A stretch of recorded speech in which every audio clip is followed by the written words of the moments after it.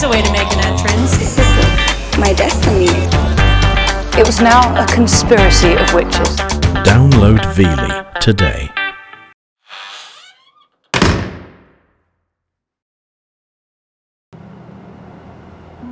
By the mid-1950s, the Irish influence on criminal activity had dwindled. The mafia now had the upper hand. By this time, there really wasn't much of what you would call an organized Irish-American unit. There was nothing comparable to the mafia in terms of the Irish-American gangster in the 1950s. Whatever structure had existed back in the 20s and 30s had long since died out. There remained some powerful Irish criminal gangs in cities like New York and Boston. But aside from that, the mafia reigned supreme. One of the most valued Irishmen in the mafia was Frank the Irishman Sheeran. Sheeran operated within the mafia for over 30 years. Frank Sheeran would have been a classic case of Irish-American gangsters that were tough enough to operate as lone wolves within the underworld structure. In 2003, while on his deathbed, Frank Sheeran began to tell his story to his lawyer. He spoke about the work he did for the mob and the Teamsters Union, and his friendship with Teamster boss Jimmy Hoffa. He talked about the dispute between Hoffa and the Kennedys, and how he claimed the mob were behind the assassination of JFK, and about being pressurized by the mob into killing his old friend Jimmy Hoffa, when Hoffa himself started causing trouble. I think Sheeran's story holds together, and he did, in fact, kill Hoffa, and he did it only because he had no choice. Frank Sheeran was born on October 25, 1920, in Derby, Pennsylvania, a small mining town on the outskirts of Philadelphia. He had left school by the time he was 16, expelled for breaking the principal's jaw. He enlisted in the army in August 1941, and by the end of that year, America was embroiled in World War II. Sheeran was in combat during World War II for 411 days, which has to be a record. The average amount of combat for infantrymen who were in Europe in World War II was 100 days. On his return to Philadelphia at the age of 25, he had seen a world of killing and crime and found it very hard to settle into normal life. In order to support his family, Frank took a job with the drivers' union, the Teamsters. Frank initially went to work as a rank-and-file union member with the Teamsters and showed that he had a certain talent for physical activity, both as a worker and also in terms of violence related to the underworld. Frank was slowly being drawn into another way of life. He was often away from home, spending a lot of his time with his Italian co-workers in the area of Philadelphia known as Little Italy, where he met Russell Bufalino. Bufalino was a major mob family member in this country. There essentially were, and probably still are, 5 major Cosa Nostra families. And Bufalino, while linked in some ways to the Genovese family, really was outside all of them and looked upon as kind of the elder statesman when they had troubles. Bufalino, who was no dumbbell, saw, I think, in Sheeran a completely fearless guy, as well as a bright guy.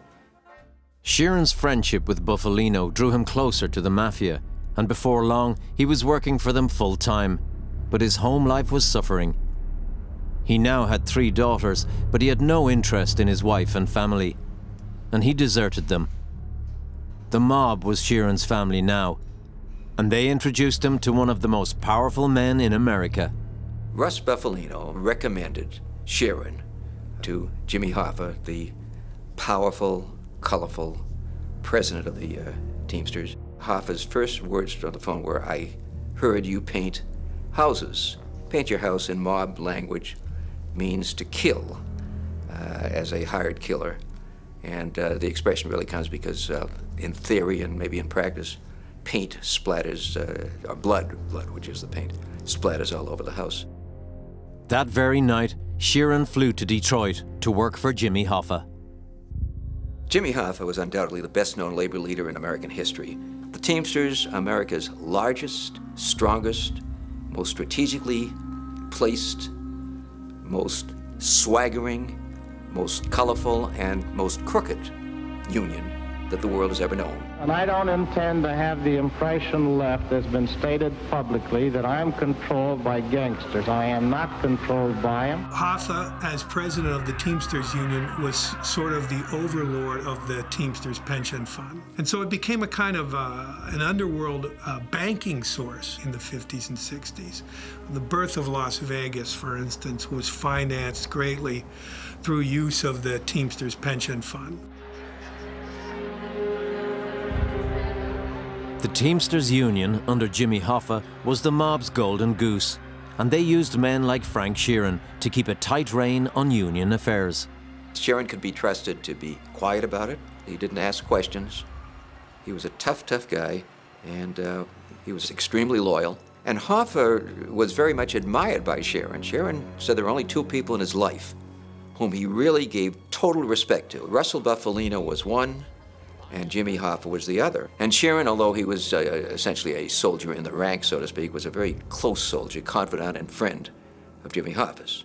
When Hoffa needed a little personal protection, even though he was loath to admit he was afraid of anything, and I really think he was a very fearless guy. I don't need no bodyguards. Well, Hoffa don't need no bodyguards. He said, I'll be okay as long as I have the Irishman with me, and that was Frank Sheeran. Sheeran was the guy he relied on. Hoffa put his trust in Sheeran as he settled problems for him daily, but there was a big problem on the horizon that Sheeran wouldn't be able to handle: the Kennedys. The Kennedys were preparing to go after the mob, and Frank Sheeran was about to become involved in an event that would change world history forever. The authorities were intensifying their campaign against the mob, and Jimmy Hoffa was public enemy number one. I'm not satisfied when I see men like Jimmy Hoffa in charge of the largest union in the United States, still free. Sheeran learned of the hatred between Hoffa and the Kennedys, a history that dated back to the McClellan Committee hearings. The McClellan Committee was constituted specifically to deal with racketeering in interstate commerce in the United States, and that meant dealing very specifically with the activities of the Teamsters Union. And Bobby Kennedy let it be known that the person that he saw as the main source, if not the sole source, of corruption in the Teamsters Union was Jimmy Hoffa. Did you make that statement after these people testified before the committee? I never talked to either one of them. Jimmy Hoffa had a sense of the historical parameters of the underworld, and he knew that Bobby Kennedy's father, Joseph Kennedy, had a long series of relationships with underworld figures. Joe Kennedy was able to reach back into his years of associations with criminal figures and exert the kind of influence that was needed to turn out money and votes in major cities in the United States, and set up a series of meetings with underworld figures in New York and in Boston and Chicago to help get his son elected president of the United States. The mob promised him that support, on condition that Bobby Kennedy would lessen or withdraw the vendetta he pursued against the mafia during the 1950s. It was Frank Sheeran who brought the news to Hoffa that the mob were about to make a deal with the Kennedys. When Jimmy Hoffa became privy to the fact that Sam Giancana and other members of the mafia were going to use their influence to try to help get John Kennedy elected president, he was livid. There was a meeting that took place in Chicago, I believe. Frank Sheeran, by this time, was close to Jimmy Hoffa. You might even say was a bodyguard of Jimmy Hoffa's. He was at this meeting that took place between Sam Giancana and Jimmy Hoffa to discuss what they were going to do about John Kennedy's campaign for president of the United States. Sheeran listened as Giancana said he'd fix the election in Illinois so Kennedy would win. Hoffa tried to talk him out of it. The Kennedys could not be trusted. record number of Americans, upwards of 67 million, go to the polls to elect the 35th President of the United States. Not till the middle of the next day was the victory clinched by one of the closest margins recorded, a plurality of barely over 300,000. One of the first things John Kennedy does as president is he appoints his brother, Bobby Kennedy, Attorney General of the United States. So this sets off alarm bells all throughout the underworld. He's made Bobby Kennedy his #1 law enforcement person. This does not look good. And it doesn't take long at all for the mob's worst fears to be realized. Bobby continued what the Teamsters always called a vendetta against Jimmy Hoffa by setting up a group of, at one time, 21 of the best lawyers, as the expression goes, that money can buy, and given one mandate to devote their full time to, and that is get Hoffa behind bars. The Kennedys were creating great difficulties. Difficulties that were too big for Frank Sheeran to handle alone. Among the major mob leaders in this country, Hoffa knew plenty of them, but one controlled all of South Florida, a fellow named Santos Traficante, and the other was a fellow from New Orleans named Carlos Marcello, both very close friends of Hoffa's, both hating, for whatever reasons, the Kennedys, and both had said that they would like to help their friend Hoffa out. There was a meeting in New Orleans in which Carlos Marcello made the statement to an associate of his that we're going to take care of our Kennedy problem. He was referring to Bobby Kennedy, so his associate assumed that he was talking about an assassination of Bobby Kennedy. And he said, you know, you can't do that. If you kill Bobby Kennedy, then the President of the United States is going to come after you. And Carlos Marcello made the now famous statement of, well, if you want to kill a dog, a rabid dog, you don't cut off the tail, you cut off the head. And this was a reference to the fact that the mob was going to kill not Bobby Kennedy, but John Kennedy. They were going to go over the head of Bobby Kennedy and kill the president. The wheels were already in motion, and Frank Sheeran would play a part in the fateful events which would change the world forever. At the start of November 1963, a short time before JFK was killed, Frank Sheeran received a call from Jimmy Hoffa. He was to meet Russell Bufalino, as there was another job to be done. He collected a bag, which he was to bring to a private airstrip in Baltimore. The bag contained 3 rifles. We'll never know specifically who was behind what happened on November 22nd, 1963. But what we do know is various factions of the mob and the Teamsters Union had serious disagreements with the Kennedy administration, disagreements to the point where they felt that their very existence was at stake. And so a series of events were put into play involving Carlos Marcello and Sam Giancana and Santo Traficante, and quite possibly augmented by Jimmy Hoffa, that lead up to the assassination of John Kennedy.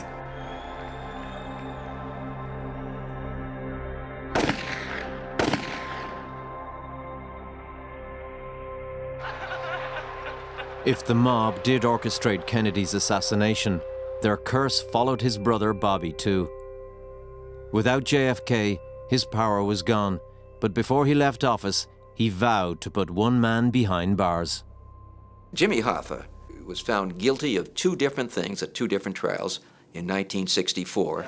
He did indeed go to jail and was sentenced to serve 5 to 8 years and was released in 4 years, 9 months, and 18 days. And during that entire period, Frank Sheeran, above all, did troubleshooting jobs for Hoffa, getting messages sometimes to Russ Bufalino. Frank Sheeran visited Hoffa regularly in prison, but with Hoffa behind bars, the mob had more control of the unions, which were now under Frank Fitzsimmons' command. Fitzsimmons allowed the mob, after Hoffa went to jail, to get more deeply into the pension fund and all that money which built Las Vegas, Nevada, and did many other things. Much more than Hoffa ever did. Hoffa could say no to the mob, always, as well as yes to the mob. And Hoffa broke with the mob, and as he tried to come back when he was out of jail, to become Teamster president, he reportedly was talking to Justice Department officials in a quid pro quo for being allowed to come back as president. And the word went out, and we're now speaking of 1974 into 5, that Hoffa had to be taken care of. Hoffa's return was not welcomed by many, especially Bufalino. Sheeran was now caught in the middle. He was torn between loyalty to his friend and his loyalty to the mob. Russ Bufalino warned Hoffa not to come back as Teamster president because there are too many people who wanted to get rid of him. And Sheeran was very much present, although quiet, in those discussions. He was with Hoffa not too long afterwards when Bufalino suggested that he personally talk to Hoffa. And Sheeran privately also told Hoffa just before the big day, July 30th, 1975, "You can't do it, Jim. You won't live." Jimmy Hoffa's number was up. Bufalino had requested Frank Sheeran would get rid of Hoffa, leaving Sheeran caught between a rock and a hard place. He had no choice. Sheeran realized, and it didn't take long, that if he didn't do this job, he would be killed. Jimmy Hoffa is called to a sit-down with Bufalino and another mafioso by the name of Anthony Provenzano. And Frank Sheeran is going to bring Jimmy Hoffa to this meeting. Sheeran picked Hoffa up from the car park of the Macus Red Fox restaurant outside Detroit and drove him to a house where the meeting was to take place. They drive to this house. It's a very kind of anonymous middle-class house in a middle-class neighborhood. And Jimmy opens the door and walks into the house, and Frank Sheeran is behind him. Frank Sheeran puts his gun to the base of Jimmy Hoffa's head and shoots his friend in the head and kills Jimmy Hoffa.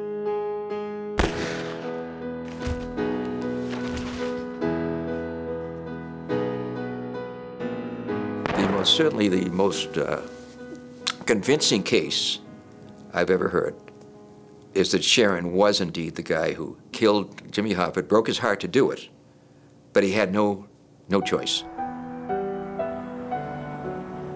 Sheeran claimed Hoffa's body was taken to a crematorium for disposal. No remains have ever been found. It did affect him greatly. It devastated him. He was always a drinker, but he turned to very heavy drinking after that, and got old very, very fast. The murder of Jimmy Hoffa is one of the greatest unsolved crimes in American history. The FBI put 200 agents on the Hoffa case, but no one was ever charged with his murder. The Hoffa investigation involved several key suspects, but the only guy who really knew firsthand would have been the Irishman, Frank Sheeran. And the hope was, through the 80s, 90s, that someday somebody would give a deathbed confession. And the Sheeran story is a deathbed confession. He did it when he was dying. He wanted to be right with his maker, as he regularly said. And everything that I know certainly convinces me Sheeran did the deed.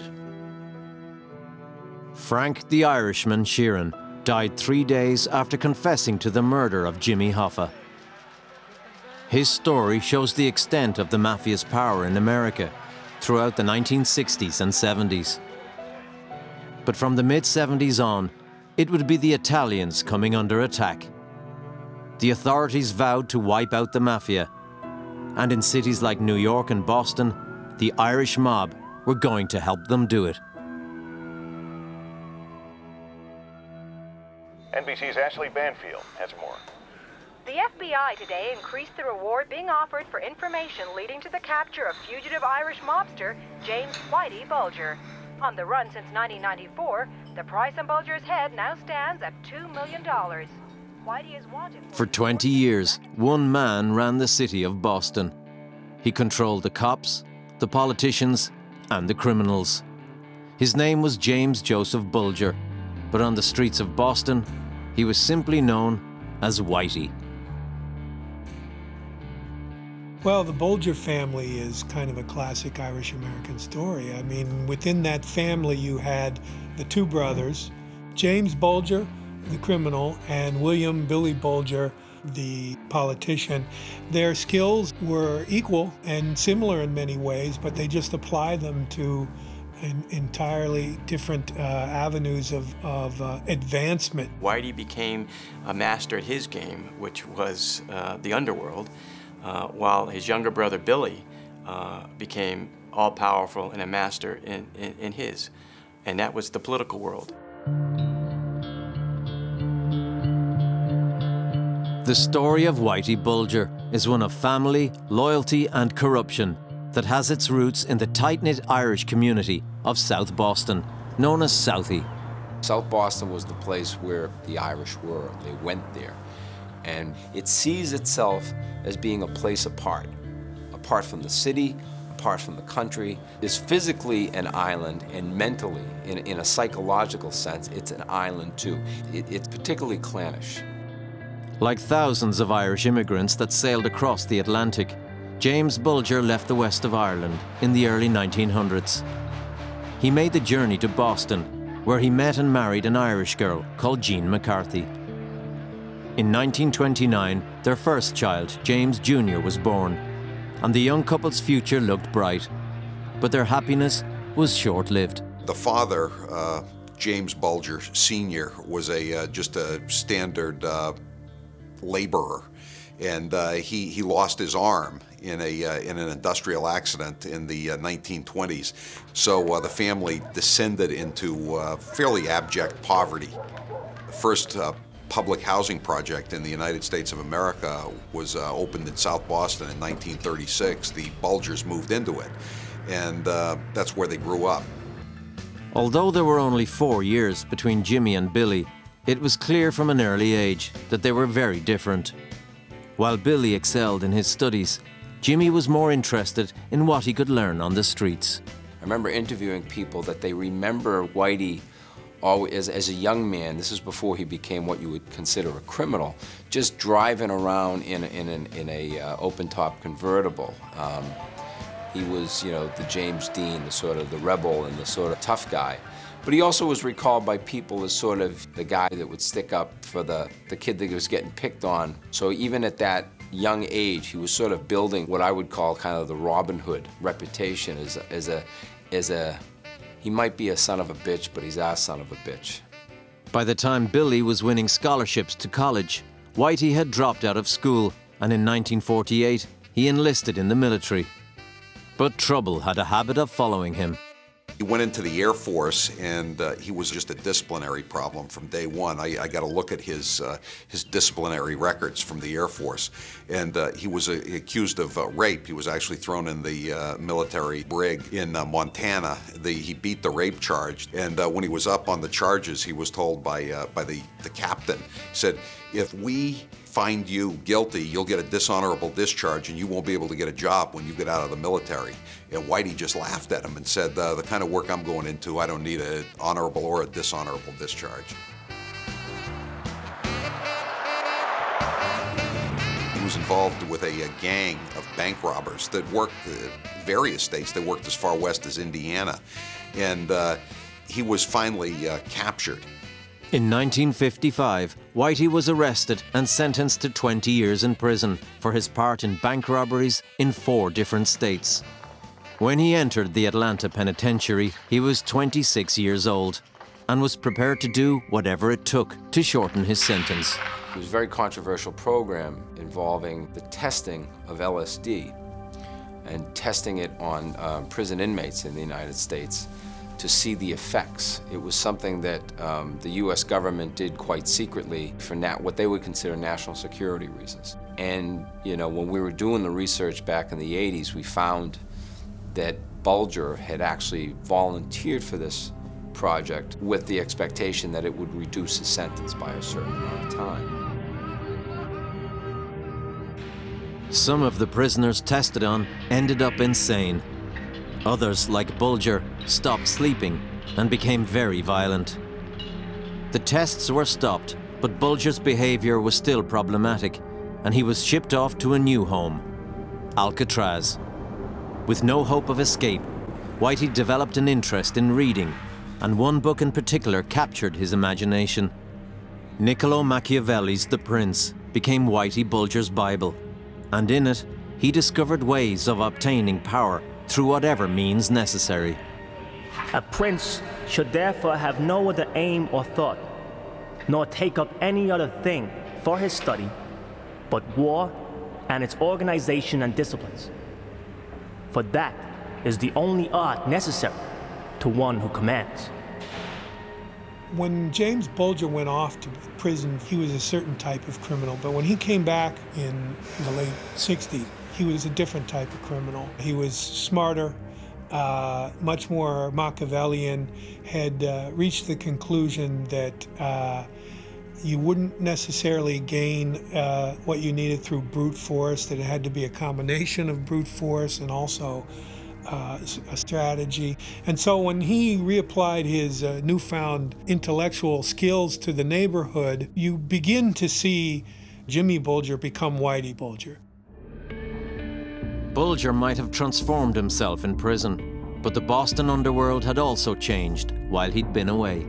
There was a gang war in the early 60s in which well over 50, 60 guys were murdered. Had Whitey been on the street, there was a statistical chance that he would have been one of those guys that got killed. A lot of potential rivals were literally taken off the count. So when he got out there, there was more opportunity for a guy like him. He could reestablish himself quickly. Whitey just sort of got back into the rackets. He was an enforcer or a collector, a muscle guy for a guy named Donald Killeen. The Killeen brothers worked out of the lower end in South Boston. They had a bar called the Transit Cafe. They pretty much had control of the rackets in Southie. But the Killeens weren't the only gang operating in Southie. And in his first year back on the streets, Whitey got caught up in a gang war between the Killeens and the Mullins. There was personality conflict between the Mullen gang. We were a loosely organized bunch of thieves, you know. We hijacked trucks, we robbed. The Killeen gang, they were more of the traditional organized crime.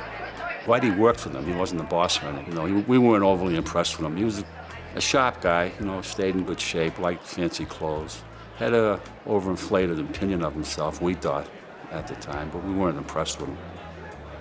In the years to come, Whitey Bulger and Pat Nee would often work together as criminals. But for now, they were enemies in a gang war, which the Mullins were winning. In 1972, the Killeens' boss, Donald Killeen, was murdered at his son's birthday party.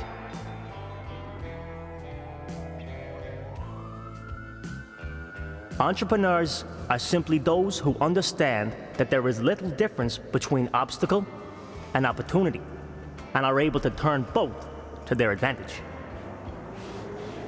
Now, Whitey Bulger was never charged with murdering Donnie Killeen, but I remember even hearing this when I was a kid, that Whitey Bulger was given credit for that murder, that the word on the street was that he killed Donnie Killeen, that he took out a guy that had controlled a lot of the rackets in Southie, and this allowed him to be seen as the heir apparent to Donnie Killeen, which was actually the genius of Whitey Bulger. Even the mere perception that he took out Donnie Killeen, and actually took him out in about as ruthless and as callous and as calculated a way that scared people and said that this is a bad guy. And if you cross him, he'll shoot you. And if he has to shoot you outside your little kid's birthday party, he'll do that too.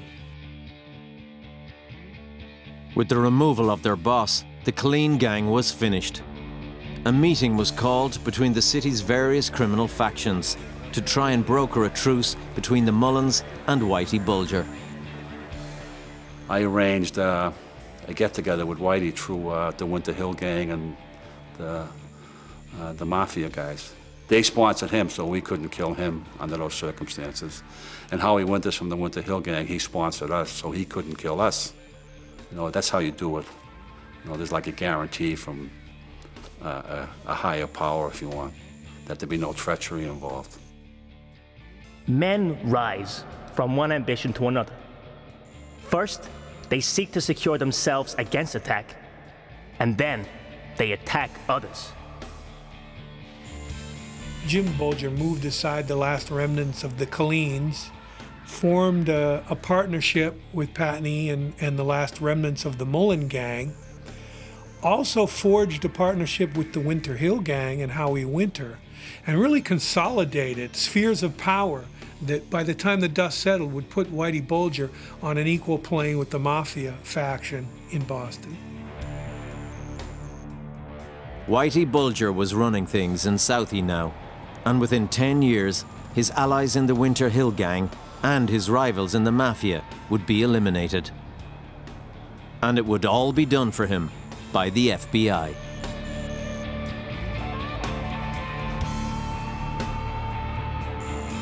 In the 1970s in Boston, Whitey and Billy Bulger were rising stars. Whitey was running the rackets in Southie, and Billy had been elected to the state senate and was earning a reputation as a ruthless politician.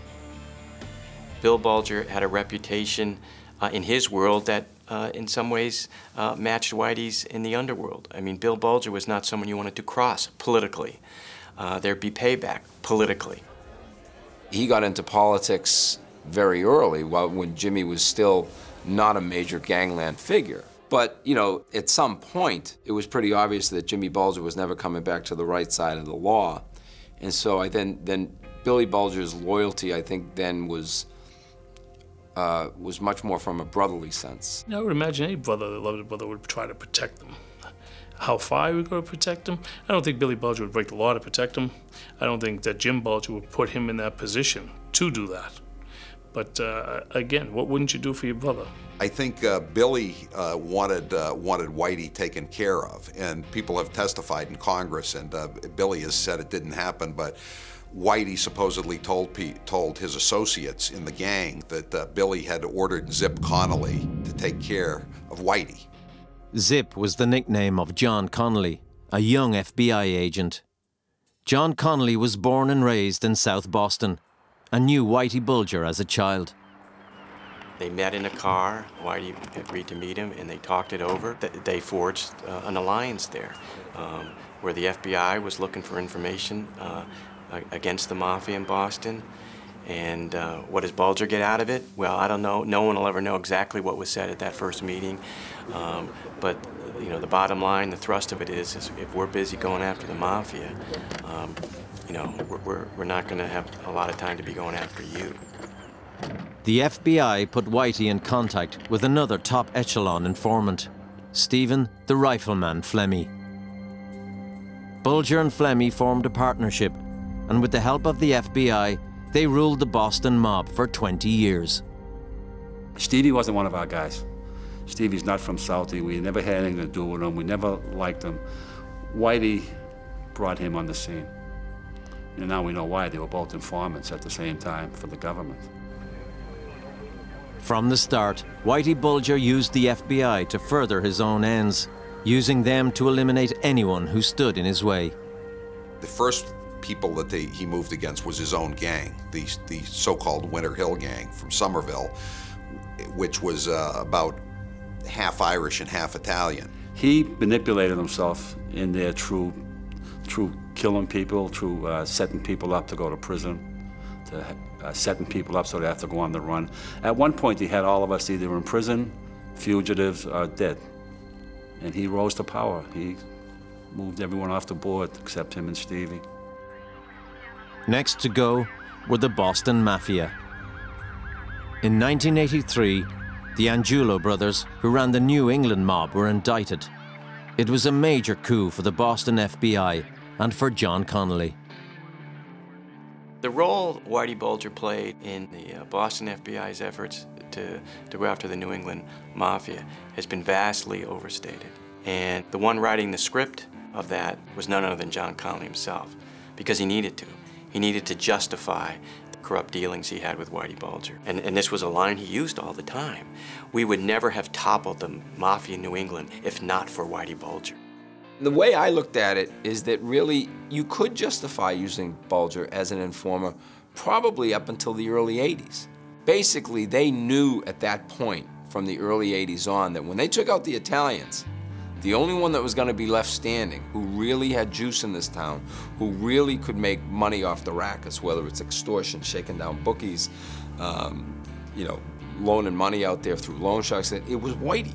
So at that point, the FBI, in my opinion, was obligated to shake Mr. Bulger's hand and say, you know, we appreciate the relationship, but now, you know, we got to go do our job, and, you know, you're next.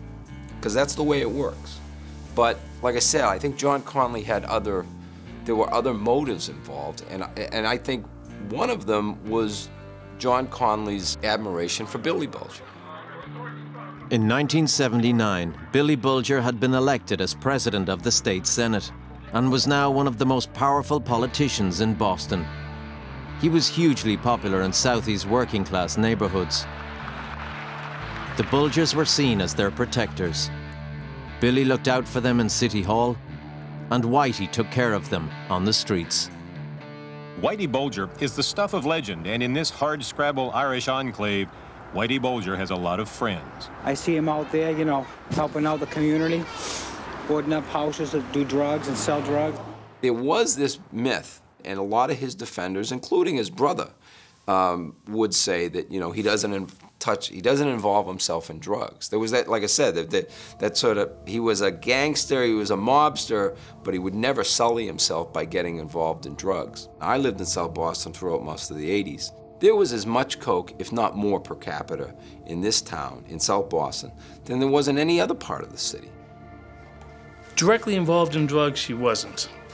What he would do was he would find people that were selling drugs, large quantities of drugs, and make them pay him for the right to sell these drugs. I mean, he extorted them.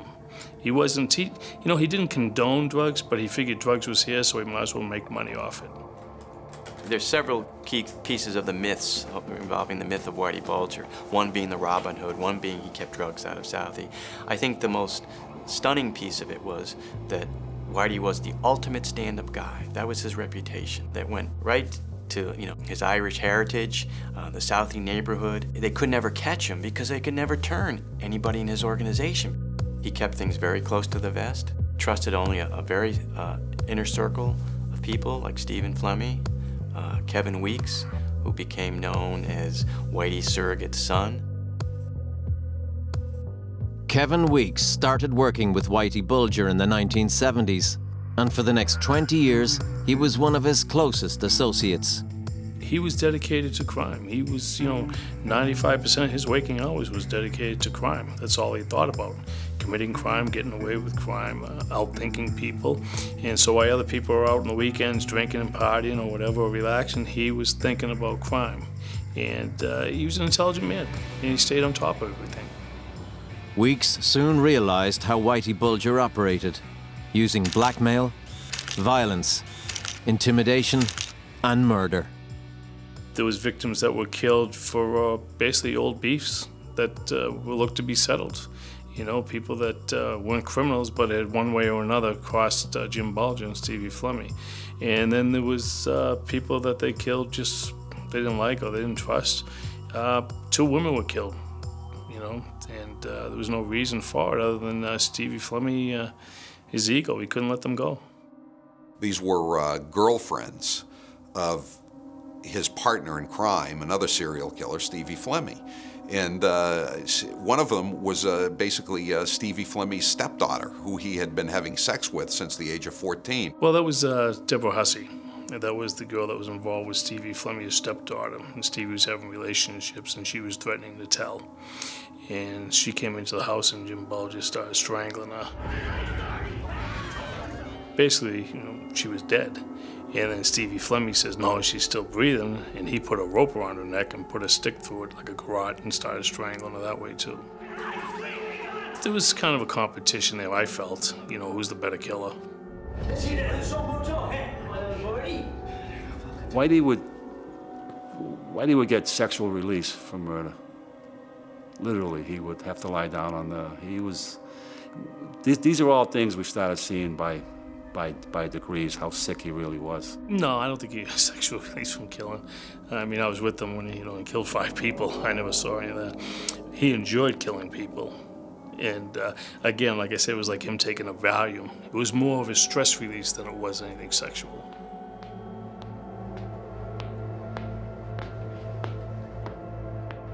During the 1980s, Whitey Bulger's murderous reign spread throughout the city of Boston, and through it all, the FBI protected him from investigation. But people grew suspicious of how Bulger had managed to avoid the authorities. John Connolly retired in 1990, and they were well on their way to getting away with a couple of decades of murder and mayhem.